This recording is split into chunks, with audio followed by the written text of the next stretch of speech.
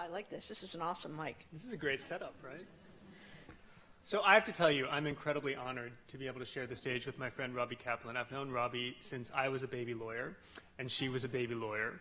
I had the honor of starting my career at Paul Weiss, and so you do not have an unbiased stage here when it comes to the virtues of the firm that supported Robbie in this incredible litigation effort. And the first question that I want to ask, one of the running themes of the book is it's all about Edie, stupid. And a lot of what I want to ask you about is the strategy and the sentiment that underlay that mantra. But before I get to that, I want to ask you about the parts of the book that are about you, because part of what Robbie does in the remarkable story that she tells in this book is you offer a very personal, revealing account about what this lawsuit meant to you as a woman, as a lesbian, as somebody who had to resolve a lot of history with your own family. And it's an incredibly courageous piece of writing. And so I want to hear a little bit about that story and about why you decided to tell the story that way. So, you know, it's interesting. When I started to when I came up with this idea for the book, which actually had something we were originally going to do with Edie before we got a decision, and kind of it wasn't working out, and Edie didn't really like any of the writers of the proposal, so I kind of gave up on the idea of doing the book. And then after the decision came down, I got approached by, and I was kind of wanted the right book and the right publisher, and people came to me with this idea, and I decided to do it. And the original conception I had was really a legal book. It was not to tell anything personal. It was really to tell the story of the case and how we won the case, and I wanted it to kind of be a record, I hoped, for people in the future of at least one way to win a civil rights case, or to litigate a civil rights case. And then when we started to put together the chapters, I realized that I could not tell that story, and I couldn't tell it effectively without telling my own story. And part of that is because what's the incredible story here? The incredible story is that in our lifetimes, the world has completely changed, right? What is totally normal and ordinary today with respect to gay people would have been and was extraordinary only a few years ago. And, you know, I remember growing up in Cleveland in the 70s and hearing from Gloria Steinem, the personal is political. You may not believe that about every issue, but when it comes to gay rights, the personal really is political. And I realized I just couldn't tell the story the right way without talking about the dramatic changes in my own life and how they changed throughout the course of the book, and being able to compare that to Edie's life, because she obviously is a generation or two older than me, and kind of to see that passage of time in terms of the way gay people lived their lives and in terms of the way Americans viewed gay people. Mm-hmm. And how much did you learn in the process of writing the book as opposed to in your representation and your friendship with Edie about her history? Was the history in the book stuff that you already knew about Edie, or did you learn new stuff about Edie in the process of writing the book? The answer is probably both. Yeah. So one of the things that I agreed to, Edie was my client, obviously, and we have an attorney-client relationship, and I was very sensitive in this book to that relationship. And one of the things we did to make sure that both we were comfortable and Edie was comfortable is to give her right to change anything in the book about her history. So there are 2 chapters in the book that are really Edie's kind of story, and I would say it'd be fair to say Edie edited those sections 72 times, probably. So a lot of what's in there is stuff that I'd heard. I mean, Edie and I have she's really a member of my family at this point. We've spent hundreds and hundreds of hours together. We celebrate holidays together, family occasions. She's like another grandmother to my son. So I've heard a lot of these stories. But even though I tried to write them as accurately as possible, she definitely found mistakes. So the answer is a lot of it I knew, but a lot of it she fixed in terms of the editing process. So part of the genius of the litigation strategy that you employed was making her story a centerpiece of the effort. And do you want to just tell us, for starters, a little bit about her story? Sure. So it's an amazing story, obviously. Edie was born here in Philadelphia in the Depression. Her family, in a kind of a Jewish middle-class family, her father lost his business during the Depression, and they had to move in with relatives. And she went to Temple University, and while she was at Temple, she fell in love for the first time with a woman, and she knew she was a lesbian. But back then, none of that relationship didn't work out, and no other relationship she had with another woman at the time worked out, in large part because, as you can imagine, for two women back then, the idea of living their lives together was almost unheard of. So even though she'd been engaged in college and then broken off the engagement when she met this woman, she then, after college, got re-engaged to the same guy. That's how she has the name Windsor. And they got married. Needless to say, the marriage didn't last very long. It was only a matter of months. Edie says that when she would go out with her husband on a Saturday night and she would see two women together, she would get jealous. And so after a while, she basically came out to her husband. She said, look, you deserve to be loved the way you really deserve to be loved, and I need something else. I should say that they remained on good terms for many years. I think he called her on her 80th birthday or 75th birthday, and she's been in touch with his wife. So fortunately, it was not a terrible thing for either of them. And she decided to move to New York, like so many people, including me, a few years later, in order to be gay. When she got to New York, though, the bigger issue was not being gay, because anyone who was gay or lesbian at that point was totally in the closet. Unless, you were willing to really live on the margins of society, you had to be in the closet. So that wasn't the issue. The issue was that as a woman, she had grown up assuming she'd get married and that her husband would support her. And now she had to figure out a way to support herself, and that wasn't so easy. So here's another fact I love. She had been good, according to her, and I'm sure it's true, at algebra in high school. So she decided to enter the mathematics graduate program at NYU, which she did, and she became one of the original first computer programmers really in the country. Believe it or not, computer programming back then was dominated by women.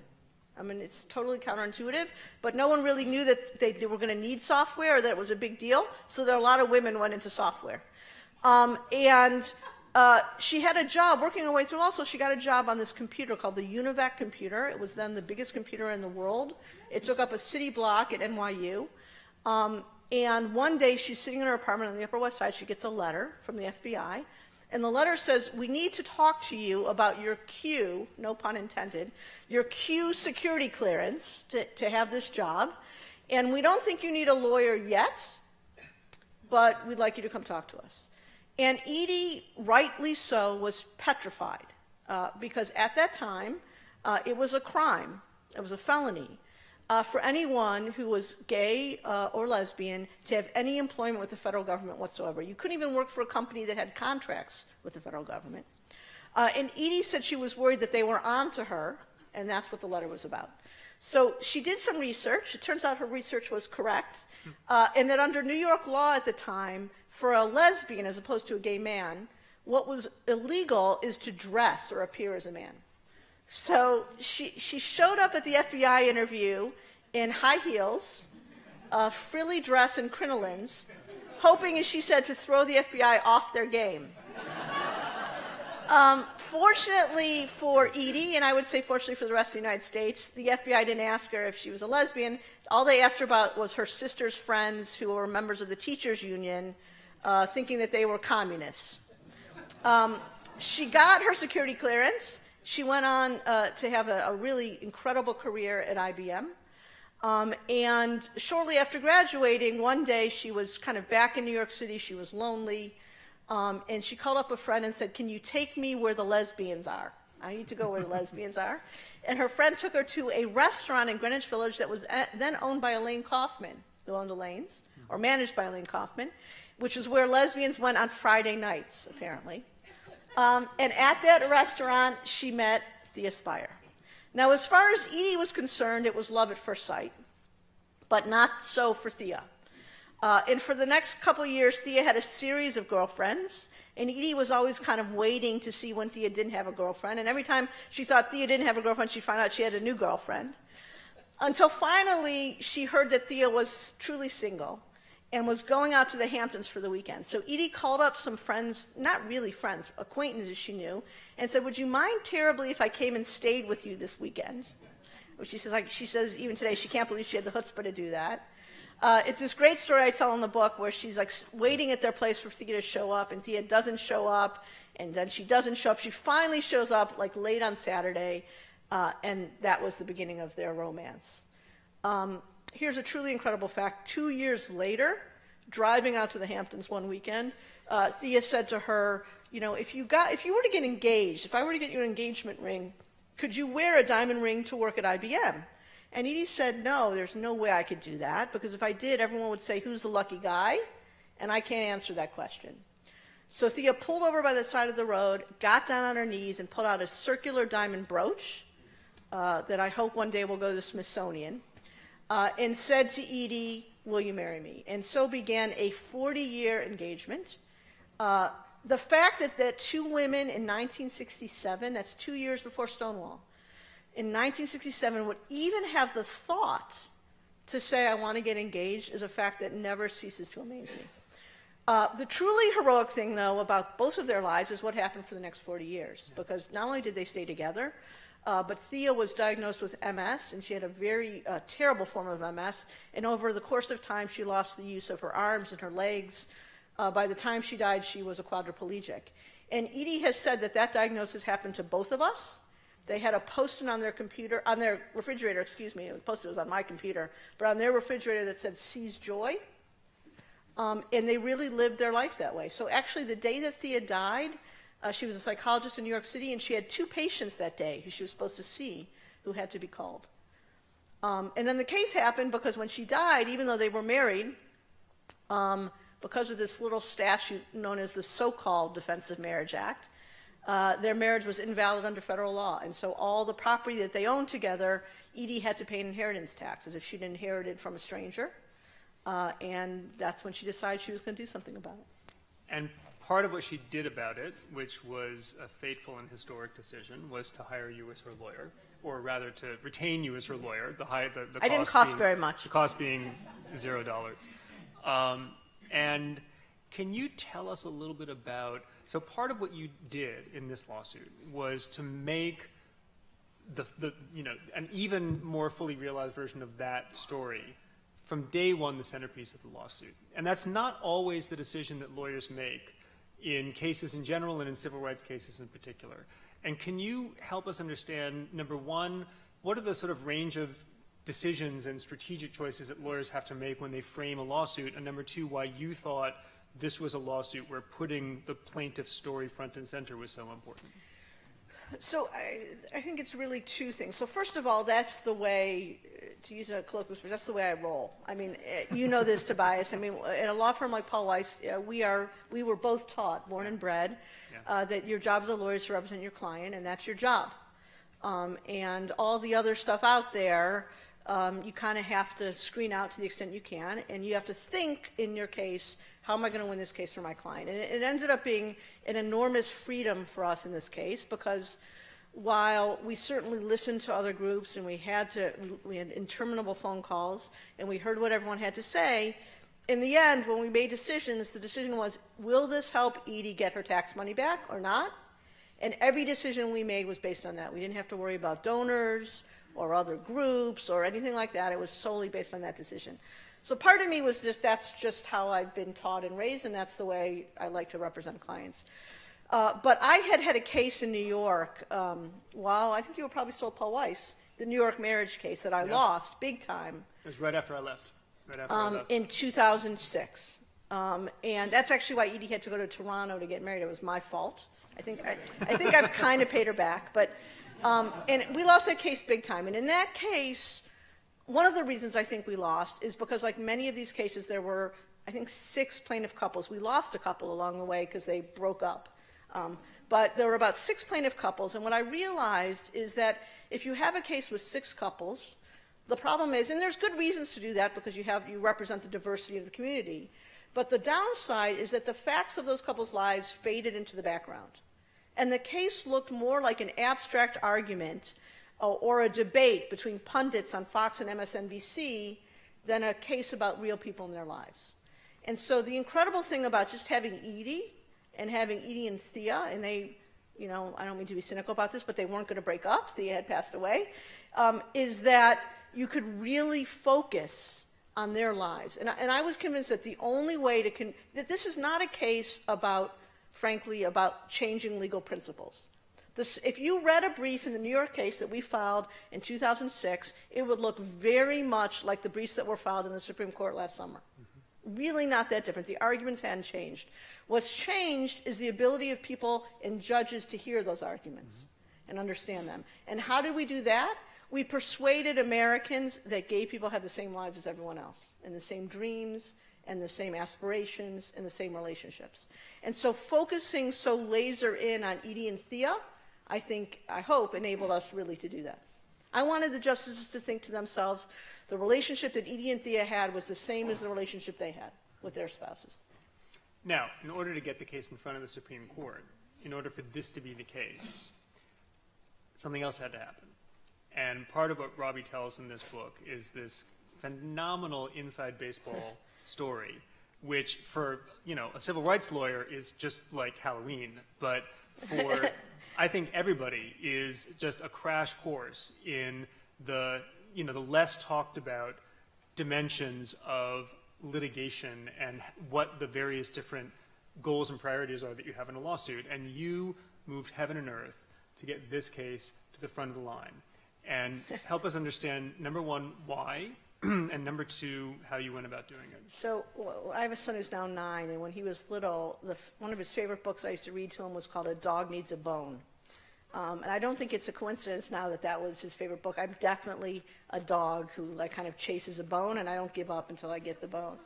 And that was very much the way I litigated this case. So we had a couple things. First of all, Edie, thank God, she's 86 now, and we should all look like and act like she does at 86. But she did have a serious heart condition. She had a heart attack after Thea died, and she had 2 minor heart attacks during the case itself.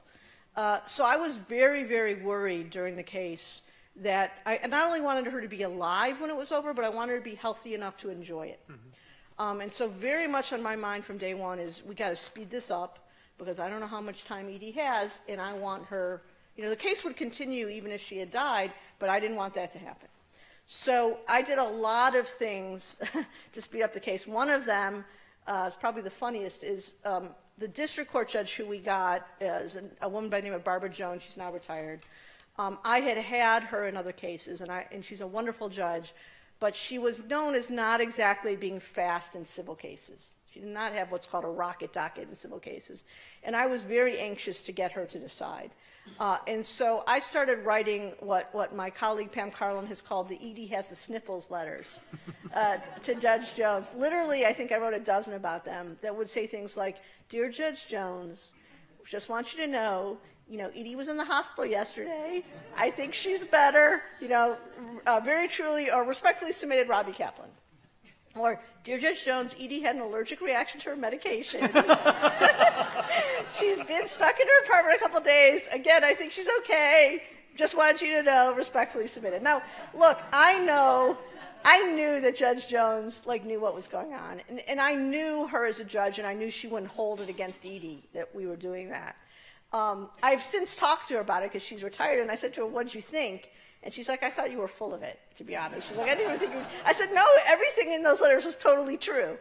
But that was one of the things that we did to speed it along. The other thing, kind of as we got closer to the Supreme Court, is I had never done a Supreme Court case before this case, but I have litigated for many years in New York, and I think I know the judges in New York. And when we got to the point where the Solicitor General had to choose between which case they thought the Supreme Court should take, I took the position that they should choose Windsor, not only because we had great facts, but because we would get a very fast decision from the Second Circuit. And I remember having a meeting with Sri Srinivasan, who was then the Assistant Solicitor General, who's now a judge in D.C., and him looking at me like I was crazy. And he said, well, the Second Circuit, they're not going to decide fast. They'll probably stay this the way the Ninth Circuit did. And I said, and part of me here was bluffing a bit, I have to say. I said, Sri, I'm a New York lawyer. I know how things work in New York. We're going to get a very fast decision. And we did. We got a decision from the Second Circuit from Dennis Jacobs 3 weeks after I argued the case. which I can hear the expressions in the room. I mean, that is light speed for a legal case. In fact, if you read the Windsor opinion in the Second Circuit, it doesn't even have the facts. Judge Jacobs went right to the law because I think he was very well aware of the timing. And I have to tell you, I remember when the Second Circuit opinion, and it took a while to convince me that it was true. I mean, it was so unimaginably fast and Chief Judge Jacobs was an incredible get. The Second Circuit argument is not the sort of centerpiece of the book, but do you want to say at least a word about Chief Judge Jacobs is both a conservative Republican who became a federal judge and has openly expressed skepticism about what he thinks of, I think, as impact civil rights litigation. Absolutely. So there's a lecture, I assume it's still up on YouTube, that he gave to the Federalist Society where he goes on and on about criticizing made-up cases and not liking cases that are just done for kind of to make a political point. And he was very critical of that. And I listened to that speech several times.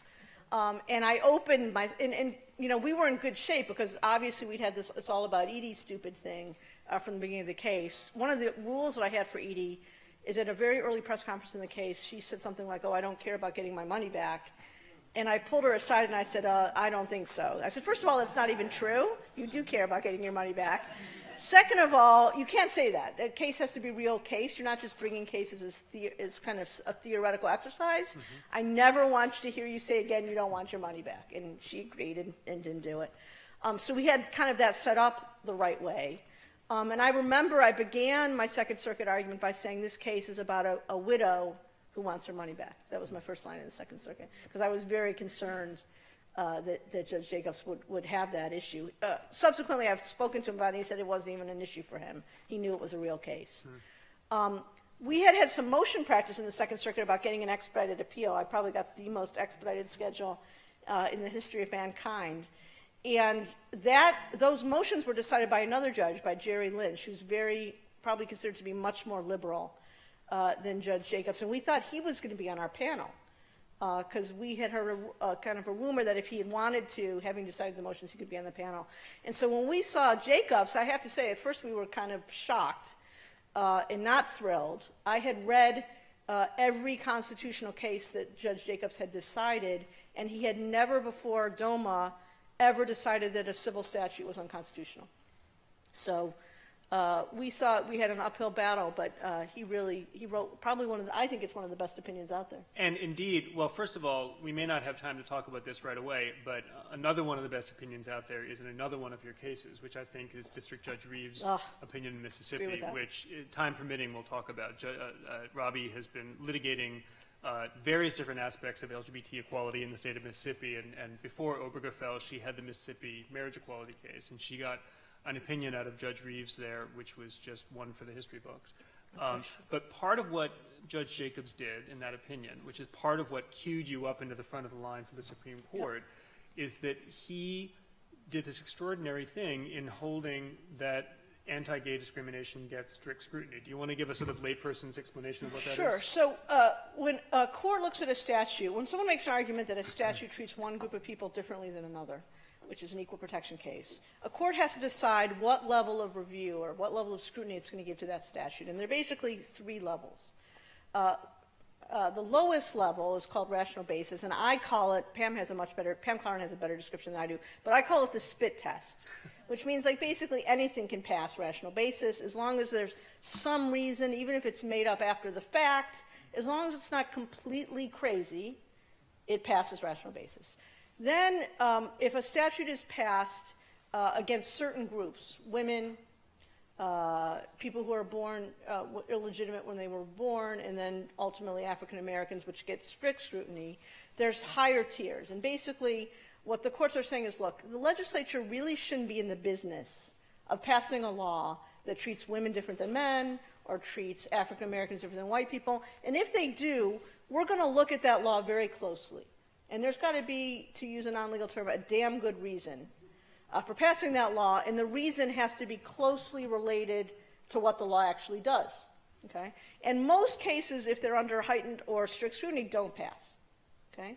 And up until this point, there had been no decision in the Second Circuit, we were very lucky about this, as to what level of scrutiny gay people get. All the other circuits, for the most part, had decided that gay people get rational basis, the spit test, and the Second Circuit hadn't decided. And we briefed the issue. I've been arguing for years at that point that gay people should get some form of heightened scrutiny. It makes sense if you think about it. But all these other courts had said no. When we got to the Second Circuit argument, all that Judge Jacobs wanted to talk about was heightened scrutiny. And I remember being floored. I really, in a zillion years, I did not think that he was going to be the first judge out there to say that gay people get heightened scrutiny. And that's exactly what he did. And it had a huge impact not only on cases throughout the country, but the Obama administration had taken the position that DOMA was unconstitutional because it got heightened scrutiny. So having a decision from the Second Circuit saying that shot our case. We were originally their last choice to go to the Supreme Court, and we shot up immediately to become their first choice. So you get the case to the Supreme Court, and this is your first argument before the court. There's an endless supply of lawyers who have an endless supply of opinions about the best way to present the case, the best way to argue the case. Give us at least a few highlights of your preparation for the argument and your experience of actually standing before the court and doing the argument, and then how you felt coming out of the court that day. So when I started practicing law, when Tobias and I started practicing law, there wasn't this thing that there is now called the SCOTUS Bar, which is this elite group of Supreme Court lawyers who argue most of the major cases in the Supreme Court. They are very much active players today. And I knew that when the Supreme Court took our case, there was going to be a lot of opinions out there, not only from the SCOTUS Bar, but that someone who was a member of the SCOTUS Bar should argue the case. I had made probably the smartest decision I made in the case was to bring in a woman who was a professor at Stanford known as Pam Carlin to help me on the case. And she had been working with us at that point for months. And when the court took our case, I called her. And I said, and this is almost a my verbatim memory of that conversation. I said to her, look, Pam, I said, I want you to know that I'm thinking about who should argue the case. And before we go any further, I want you to know that assuming Edie agrees with me, that if I don't argue the case, you will. Pam had already argued a dozen or so cases at the Supreme Court. And I said, given that question, I want you to tell me who you think should argue. Do you think I should argue the case? And she said immediately, she said, look, there are things about arguing in the Supreme Court that are different. They're not hard to learn. You can learn them, but they're different. She said, we can teach you. And if this is your case, you've had it from day one, you should argue the case. I don't think there are a lot of lawyers in this country, probably on this planet, who would give me that answer. And so what we then did for the next 3 months is I got taught to argue the case. And what you do is you sit in these rooms with a bunch of lawyers, and they all act like they're Supreme Court judges. And their job is to beat the living you-know-what out of you for about 45 minutes, which is hard. And then when you're done, they spend about an hour and a half critiquing literally everything you said.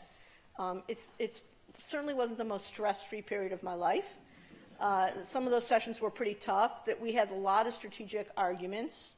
In the first session, we were given advice that the way to win was to de-gay, D-E-G-A-Y, the case. And we strongly disagreed with that. But Edie got very upset at that in moot court, and we kind of had to explain to her that we thought our strategy was right. And that not only should we not de-gay the case, but the way to win was to re-gay the case. But as far as I'm concerned, every other word out of my mouth in the Supreme Court should be gay, gay, gay, gay. And did I mention we happen to be gay? So a lot of stuff like that happened. It was not stress-free. But, I think by the time I got to the court, I really don't think there were any questions that I hadn't practiced at that point dozens and dozens of times. And you kind of want it to be almost like muscle memory in your brain so that you hear it and you just give the answer without even thinking.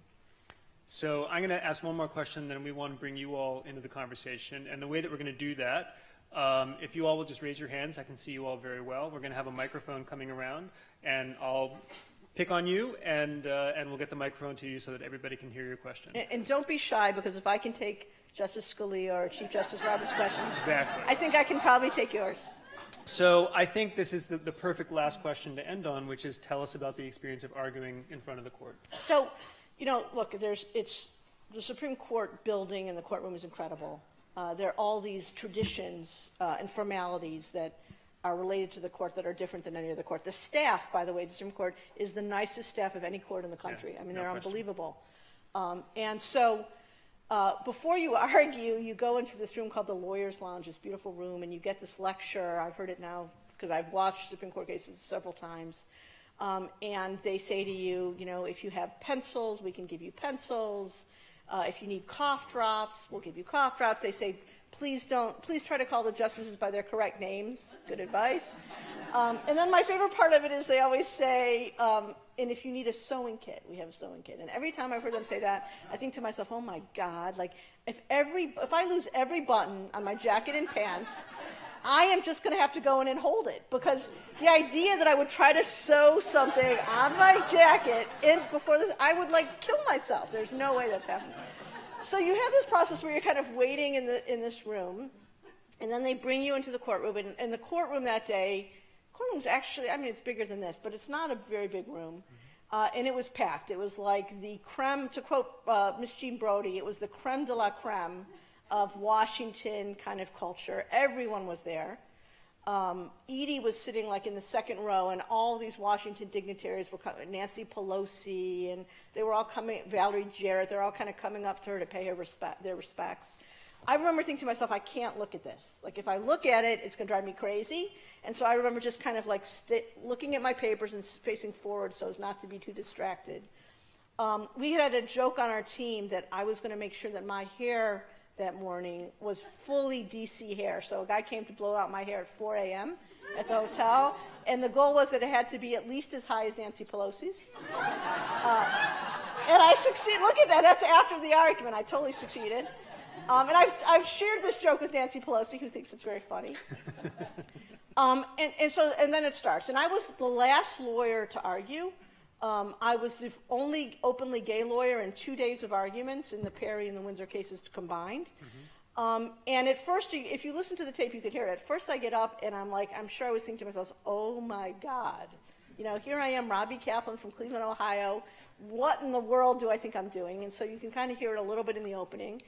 And then, you know, you kind of go into it like any other argument, and it's kind of not that different. You have judges on your side. You have judges not on your side. You get questions from judges, you know, that don't necessarily agree with you. I've done that before. And I remember just thinking, okay, you know, I've done this before. You're not on my side. I know how to answer these questions. And it just becomes kind of like any other argument. And it goes in lightning speed. And when it was over, I remember thinking, God, I can't believe it's over. I remember at the end, they kind of ran out of questions a little bit. And I remember thinking to myself, okay, you know, maybe I should say, if you have nothing further, I'll sit down. And that's right when the time went off, and that's when the argument was over. And the thing I'll never forget until the day I die is walking out of the courthouse that day. So I had been at the court a couple weeks earlier. They had suggested I come and kind of check things out. And someone who works for the court had said to me, do you need help getting out of the courtroom? And I thought they meant Edie. And I said, no, you know, Edie's fine. She can walk on her own. And I said, but what do you mean by that? And she said, well, you know, one of the other lawyers in the case has asked us for help kind of going out the back door. And I remember thinking when I heard that, I was like, we won this case. I was like, if the other side wants to go out the back door after the argument, we won this case. And so I said to her, no, you know, thank you very much. I appreciate it, but I'm pretty sure Edie's going to want to go out the front door. And we walked out the door that day, and it was like, I mean, it's the closest Oliver Field to Mick Jagger. I mean, it was insane. You know, thousands of people screaming our name. It was incredible. Yeah. Please, let me know if you have questions.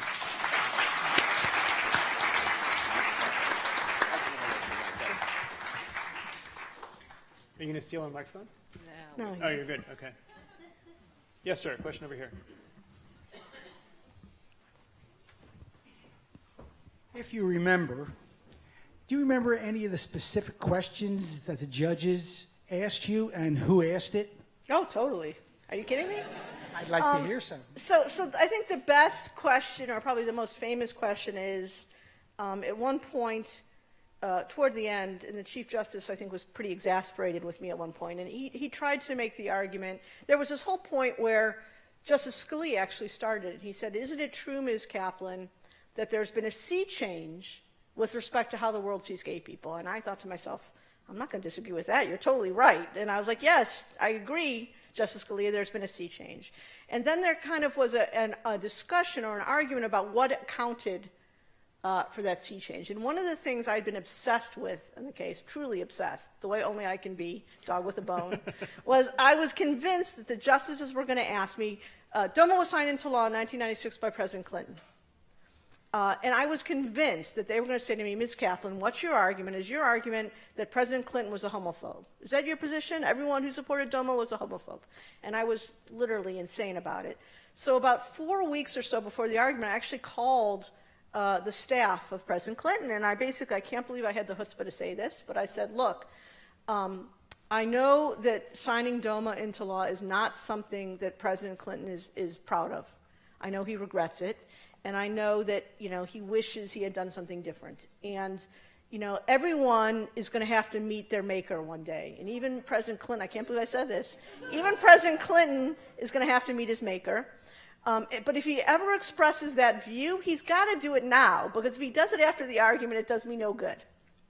And to his great credit, I mean, really, we can all get too cynical about the world, I think.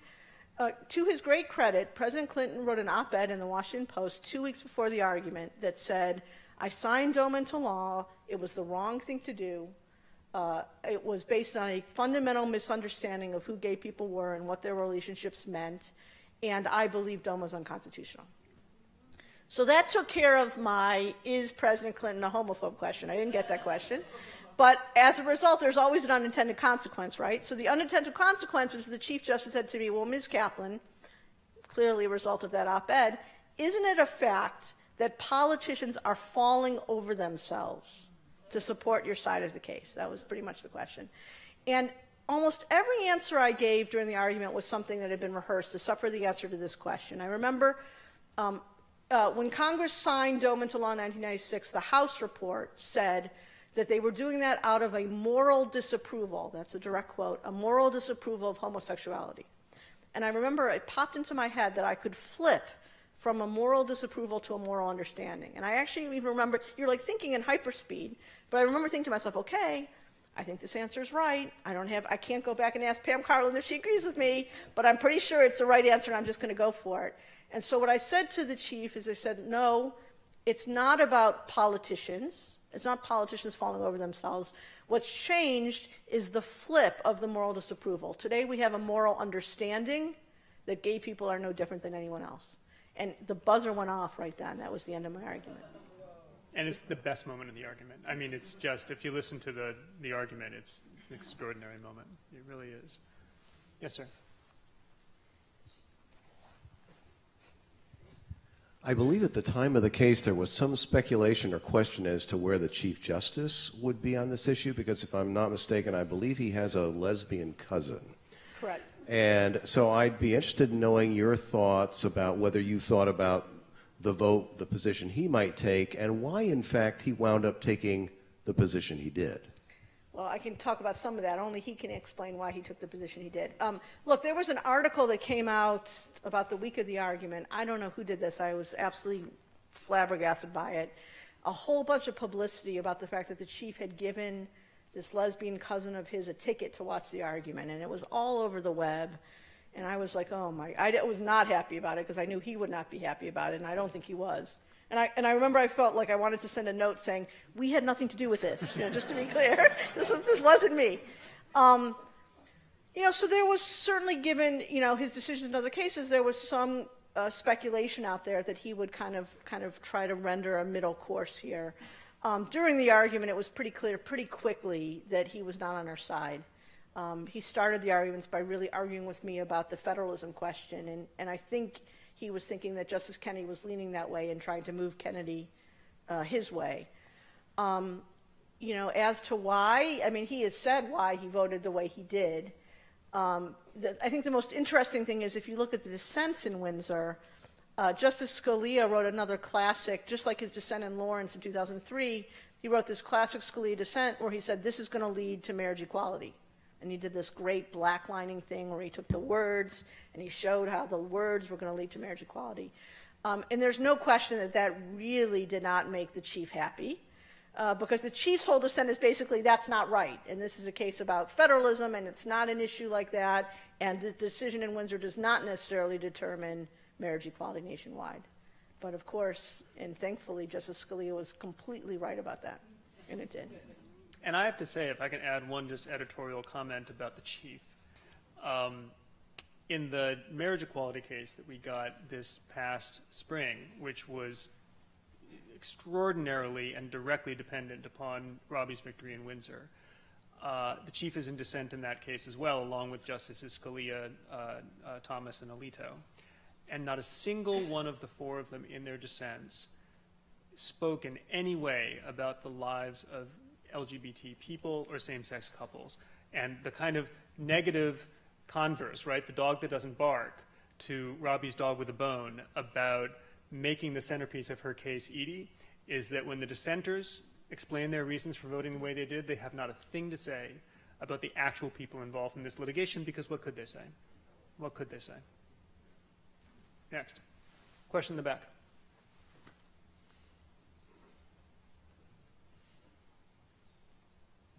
Thank you. I was wondering if you would clarify if you had come out later in your law career, and if you think now that we have DOMA defeated, that marriage equality is here, that you're working on the adoption cases, if we will get to job equality in our country, job protection, because I know it's still a huge issue everywhere, even I think in Pennsylvania. Yeah.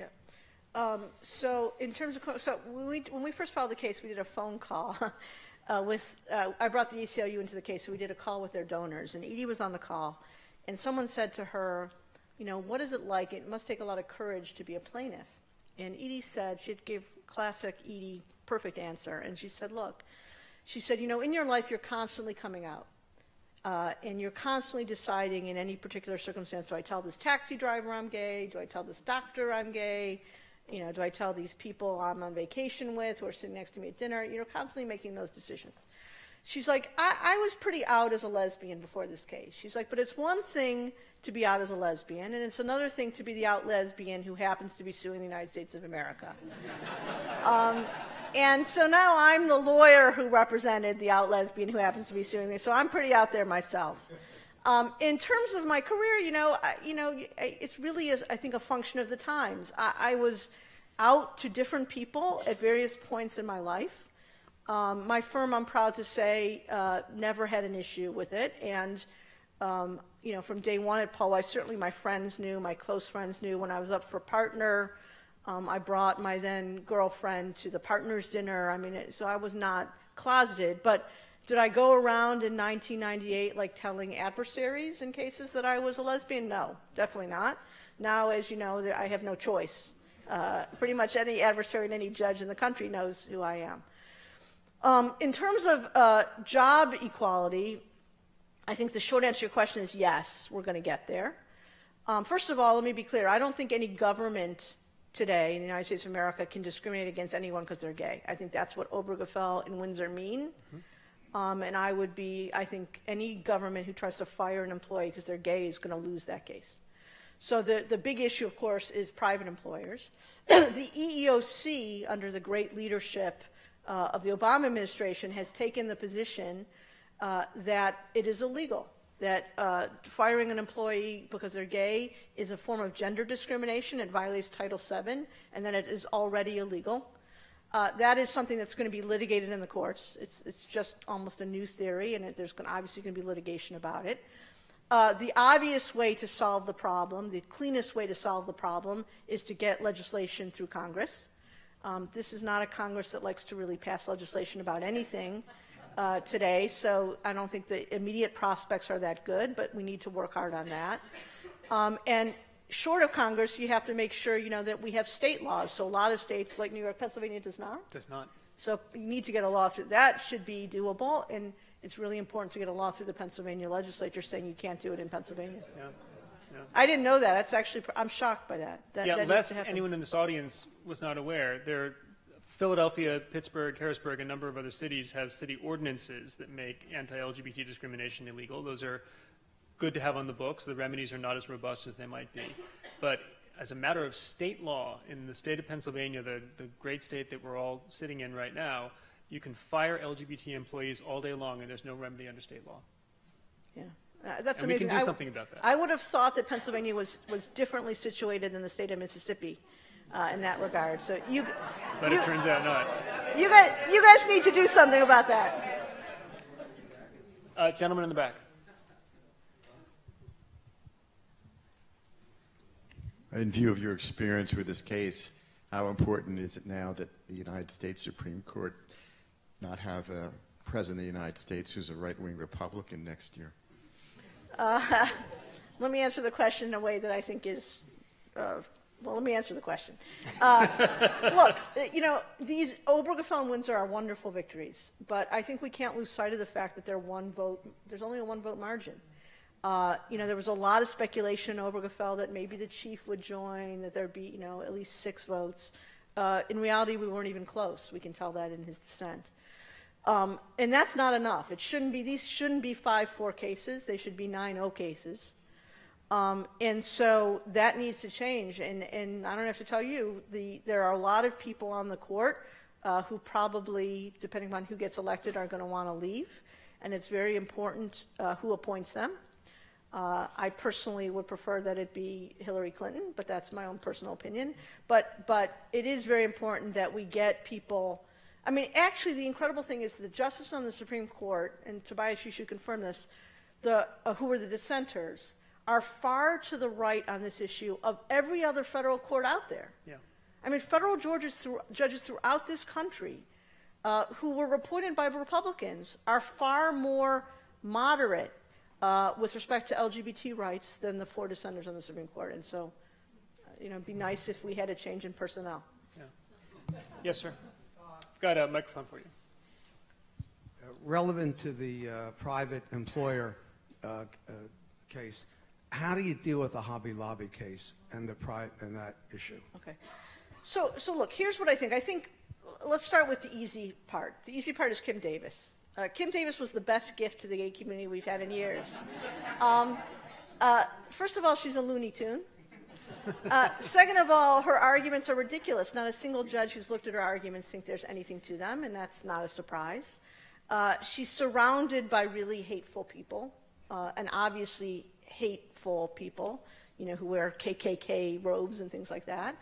And then the icing on the cake is that she tells a lie about a private meeting with the Pope. I mean, it doesn't get much better than that.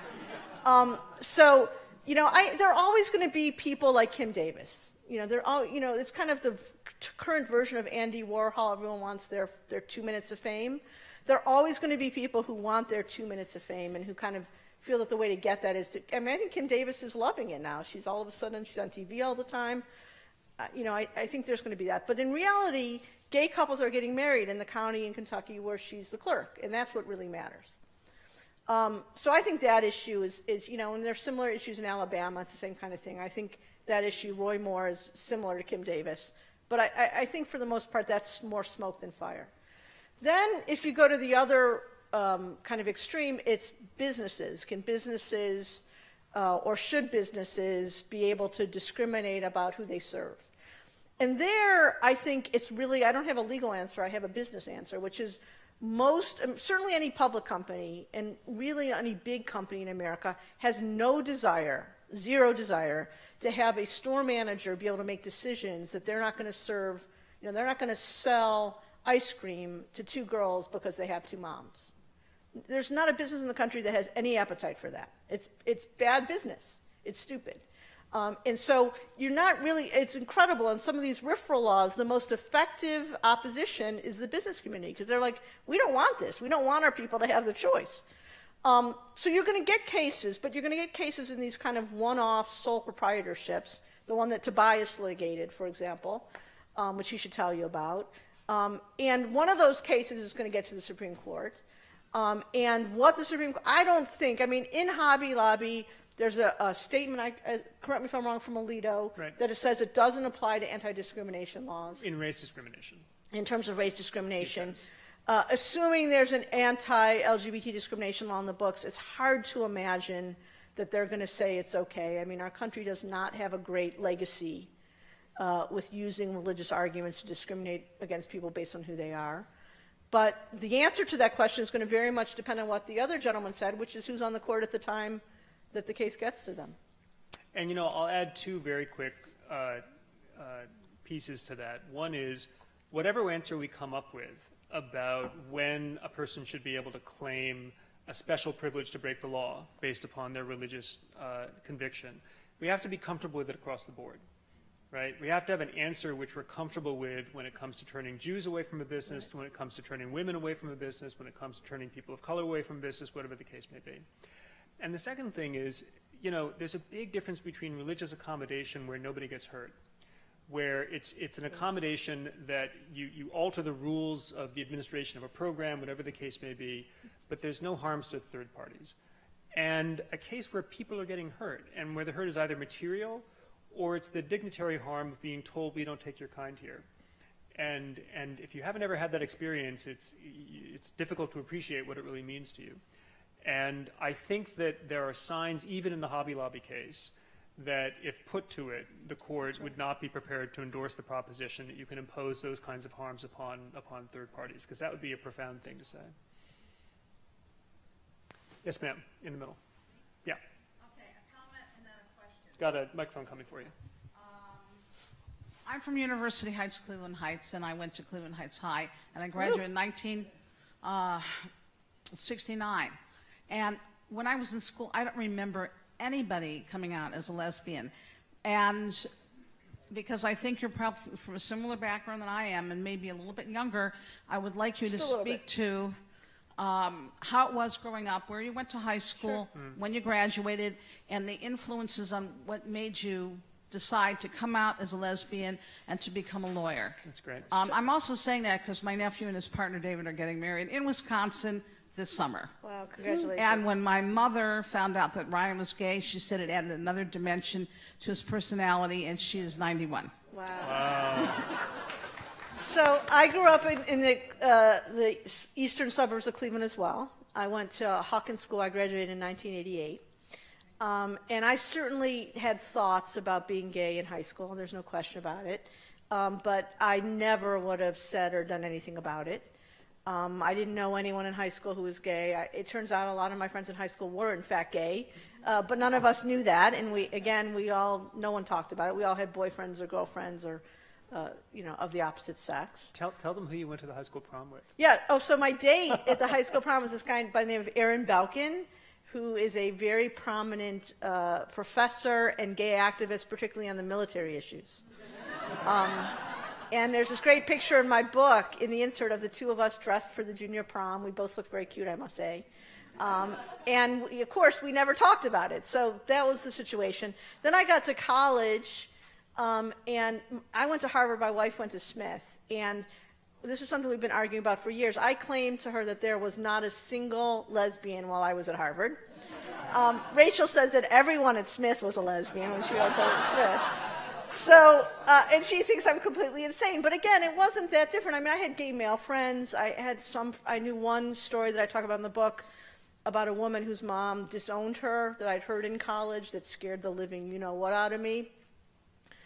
So again, it was like I'd had the thoughts. It turns out that my college roommates, the majority of us ended up being lesbians. But again, we never really talked about, other than some kind of typical college psychodrama, we never really talked about it or were open about it. And then law school, the same thing. I mean, again, I'd had the same thoughts, but it took me till the end of law school. It took 3 years to screw up the courage to actually do or say anything about it. And then I had that experience, with my parents, which wasn't ideal. Why did I want to become a lawyer? I like to talk, in case you haven't noticed. And there's this great story. There's these letters that my grandmother wrote when I was very little, saying how one day I said to her, she said, Robbie, she said, do you have to talk all the time? Can you just stop for a second? And I said to her, but Grandma, I love to talk. And I had the idea in my head, someone gave me the idea that if you were a lawyer, you got to talk for a living. So pretty young, I knew I wanted to be a lawyer. When I was 10, this was a little scary. I knew I wanted to move to New York. My mom had a subscription to New York Magazine, and I read it. And I was like, this is where I want to be. And I planned out that I would go to an Ivy League college, and then I would go to law school in New York, and that's how I would move. And that's what I did, which the idea that a 10-year-old would even have that thought, I mean, my son's 9. I can't imagine him having a thought like that. It's a little scary, frankly. Question back there.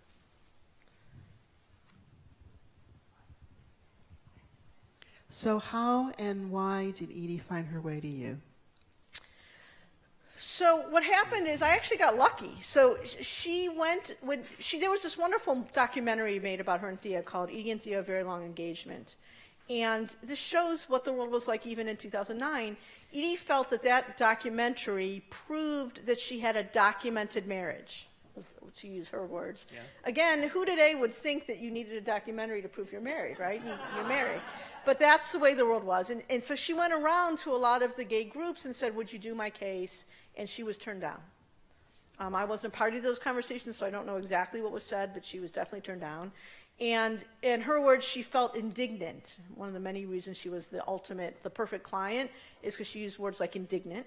And she said she was indignant that she had to pay this money and she wanted it back. And so she started asking a friend of hers, this guy who had actually brought her and Thea to Toronto to get married, an activist by the name of Brendan Fay. And he'd been very active. He's very active in the Catholic gay group known as Dignity. And he's a good friend of a friend of mine who's a headhunter, kind of a lawyer headhunter. And my friend called me and said, would you give her a call? And I knew immediately who she was. I called her on the phone, and she was pretty hard of hearing even then. So I said, I'll come over the next day. And that's how it started. She lives about 4 blocks away from me, so it wasn't very hard. So I have to tell you, I have been privileged to have Robbie as both a friend and a colleague for just about 15 years now. I was going to say about 50 years, I think. 15 years. And I thought I knew Robbie very well. And I am a civil rights lawyer and a scholar and a law professor. I work on these issues. I thought I knew this case very well. And I learned a ton about my friend and about this litigation reading this book, and it is a gripping story. And so whatever other questions you have that remain unanswered, they are in this book. And Robbie is far too much of a class act to pitch her own book, but I'm going to pitch it for her. And I thank you all for coming tonight, and please join me in thanking Robbie. Thank you. Thank you so much.